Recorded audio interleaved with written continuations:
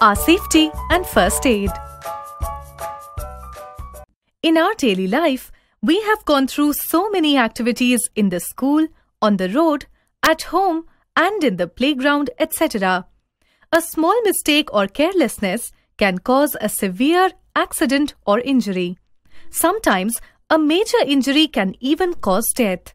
So, it is very important for us to be careful and follow safety rules at every instant to avoid injuries and most of the accidents. Safety on roads. We must follow traffic rules while driving the vehicle, crossing or walking on the road. These safety rules are: follow the traffic signals while driving vehicle. Use the zebra crossing to cross the road. Always cross the road when traffic signal indicates red signal. Always walk on the left side of the road. Do not overtake vehicles when there is crowd on the road. Safety at home. We spend most of the time at home. We use many things at home such as electric gadgets, table lamp, mobile phone, etc. Electric items, sharp things and many others can cause injury if we use them carelessly. So, we should follow certain safety rules at home. Electrical appliances and wiring should be checked regularly for faults or break in the covering of wire. Be very careful while handling fire or hot objects. Use sharp things such as knife, blades, etc. very carefully. Do not touch electrical switches, wires on bare feet, and always use with dry hands. Turn off the switch of electrical items when not in use. Do not wear synthetic clothes such as nylon while working in the kitchen. Safety rules at school. While in the class or in the playground, we should follow certain safety rules. In the class, do not play in the class, corridors or stairs. Always be seated properly and follow the instructions given by the teacher. Be careful while using scissors or sharp objects. In the playground, always follow the rules of the game. Do not pull or push others. Use the sports item properly. First aid. Sometimes, even after following the safety rules, accidents may take place. We should not panic. We should be able to handle minor injuries immediately. First aid may be defined as the first or immediate help given to injured person before medical aid is provided by the doctor. Remember, first aid has great importance for an injured person.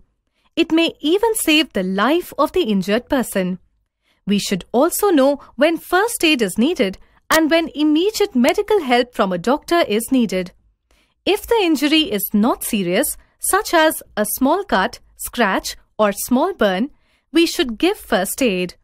If the injury is serious like brain injury, we should go to a hospital immediately.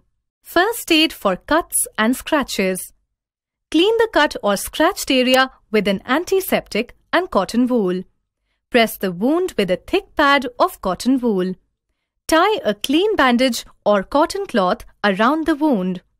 If the wound is caused by a rusty object, take the victim to the doctor. First aid for nose bleeding. Nose bleeding is very common for children during summer. It is due to the rupturing of the walls of the blood vessels in the nose. In such case, make the victim sit up with his head tilted upwards. Ask the victim to breathe through mouth, not through nose. Hold and press the bleeding area of the nose for 5 to 10 minutes to stop bleeding. First aid for sprains. Sprains generally occurs around wrist or joints due to twisting of muscles around them. In such case, make the victim sit in comfortable position.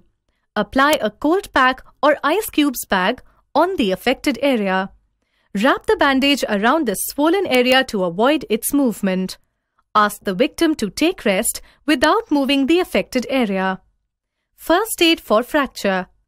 When a bone in the body breaks or cracks, it is called a fracture. In such case, the affected body part must not be allowed to move. Use a sling made of a triangular shaped cloth to support if the fracture is in the hand. Apply a splint around the fractured part. It gives support to the broken bone and prevents its movement and further dislocation. Take the victim to a hospital immediately. First aid for burns. Fire, steam, boiling water or milk, hot objects, crackers, chemicals like acids, electrical spark, etc. cause burns if not handled carefully. Burns are of two types: minor burn and severe burn. Minor burn. Even a minor burn is very painful, but we can treat it at home. Wash the minor burn with cold water for a few minutes. Cooling will reduce the pain. Apply an antiseptic cream to prevent infection. A paste of baking soda and water can also be applied on it to get relief. Severe burn. In case of severe burn, go to a doctor immediately. Do not prick the blister. Also, do not remove any piece of cloth stuck to the burnt area or apply any cream or ointment. Burns caused by chemicals. If burns are caused by chemicals, wash the affected part with plenty of cold water after removing the clothes, if any, from the burnt part. Cover the affected area with sterile gauze and take the victim to a hospital immediately. First aid for animal bites. Animals like dogs, cats, bats, etc. may carry the rabies virus. They may cause infection when they bite. Wash the wound with water to wash away their saliva, which can cause infection or a disease called rabies. Apply an antiseptic cream to prevent infection.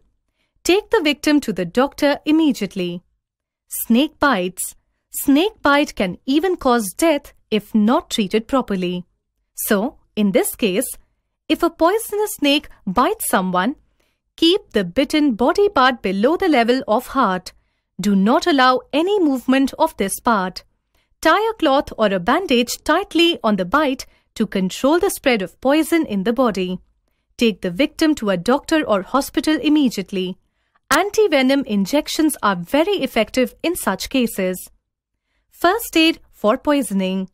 Intake of common chemicals such as nail polish, naphthalene balls, paints, detergents, medicines, etc. cause poisoning in the body. If someone consumes poison, try to make him or her vomit and take the victim to a hospital or doctor immediately. Elementary safety measures and alertness while using gas, fire, electricity, and chemicals can help us to lead a safe life.